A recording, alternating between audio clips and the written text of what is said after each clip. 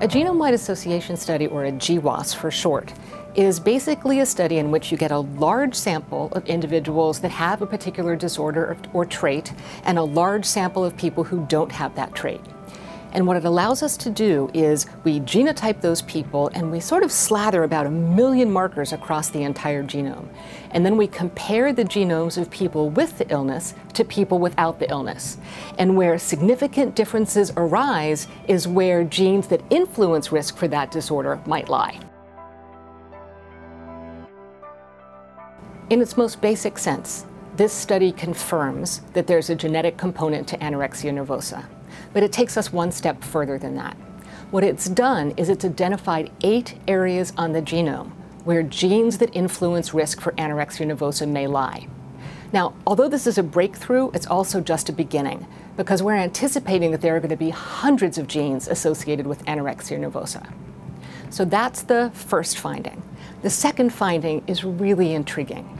And this is actually what we call genetic correlations. So we took all of the information underlying this GWAS for anorexia nervosa, and we correlated it with 447 other GWASs of other traits, from other psychiatric disorders to metabolic phenotypes to educational attainment. And a number of significant findings, significant correlations arose. And the pattern of correlations is such that there is very clear positive genetic correlations between anorexia nervosa and other psychiatric disorders, like obsessive-compulsive disorder, depression, and anxiety disorders. And in fact, that genetic correlation with obsessive-compulsive disorder is one of the strongest positive genetic correlations in psychiatric genetics.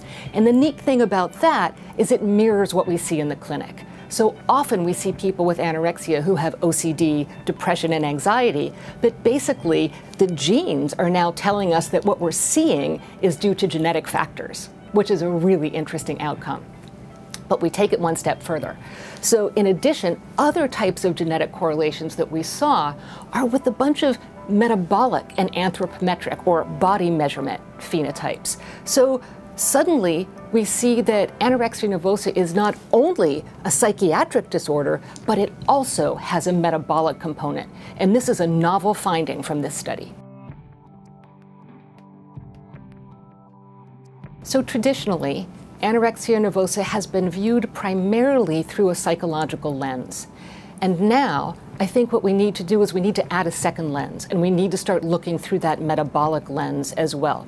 This doesn't immediately tell us what the underlying biology is, but it points toward clear next steps of research that need to be done. We need to understand exactly what the metabolic component is and how it influences anorexia.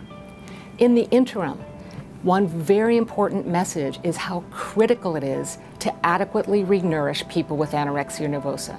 Especially in the United States, we often see that insurance companies will deauthorize treatment prematurely. So people will be discharged from the hospital before their bodies have had an opportunity to sort of re-equilibrate or stabilize at a healthy weight. And so this suggests that getting the metabolism stabilized again might be a very important, in fact, core component to recovery from anorexia nervosa. One of the main principles behind GWAS is to elucidate biology. What's the underlying biology of the illness, in this case, anorexia nervosa? And we've identified these first 8 genes, and we have some hints about how they're starting to assort in pathways. But as we increase our sample size and identify more genes, those pathways are going to become more clear. And then what we're hoping to do is engage our physiologist friends, our neuroscientist friends, our pharmacogenetic friends, and start actually developing medications that directly target the underlying biology of the illness. Because right now, we have no medications that are effective in the treatment of anorexia nervosa. So I think there are 3 limitations of this study. And even though people hear 17,000 people with anorexia, it makes them think that it's a big study. It's actually just a moderately sized GWAS. So we're actually aiming to get 100,000 participants. So sample size is one of the limitations. A second limitation is we don't have enough men. And we really want to understand whether the same genes that influence risk for anorexia in girls and in women also influence risk for anorexia in men. So as we expand our sample size, we're going to have to work really hard to recruit men to participate. And then the third thing is, this study was primarily on people of European ancestry, because when we started the study, we actually didn't have the techniques to analyze more diverse samples. But now we have those techniques. So as we increase our sample size, we're going to sample widely, and we're going to make sure we have representation from all racial and ethnic categories. A really important thing for people to keep in mind when they interpret the results of this study is that genetics are not destiny. So when we're born, we get 50% of our genes from our mother and 50% of our genes from our father. In that mix of genes, you're going to have a certain number of risk genes for anorexia nervosa. But you're also going to have some buffering genes, or genes that make it less likely for you to develop that illness.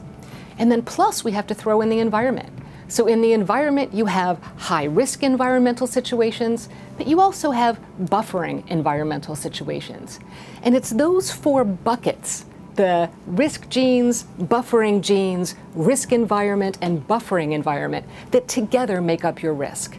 So it's very complicated how at risk you are and who's at risk for developing this illness. The next study, we're going to expand beyond anorexia nervosa. We're going to continue collecting individuals who had anorexia nervosa, but we're also going to broaden out to the other eating disorders. So we're going to be recruiting people to participate who have bulimia nervosa and binge eating disorder. And this study is called EDGI, or the Eating Disorders Genetics Initiative. And it's going to be easier to participate in this one because for Angie, we had to collect blood from everyone, but technology has advanced in the last 6 years, and now all we have to do is spit into a tube and fill out some questionnaires online. So stay tuned, we'll be launching EDGI soon, and our goal is to get 100,000 participants, people who have had eating disorders at any time in their life. So even though this is a starting point, it is not too early for us to engage people from other fields. It would be wonderful to have people who really study metabolism for their life, for their career, to start looking at these data and see where we can go with it. It's not too early to get people involved from pharma who are interested in drug discovery. Because one of the things that we know, especially from all of these genetic correlations, is genetic information about anorexia doesn't just tell us about anorexia. It tells us about all of these other psychiatric disorders that it's related to, and now we know it tells us about all sorts of metabolic traits as well. So there are far-reaching implications now that we can start delving deeper in on a biological level.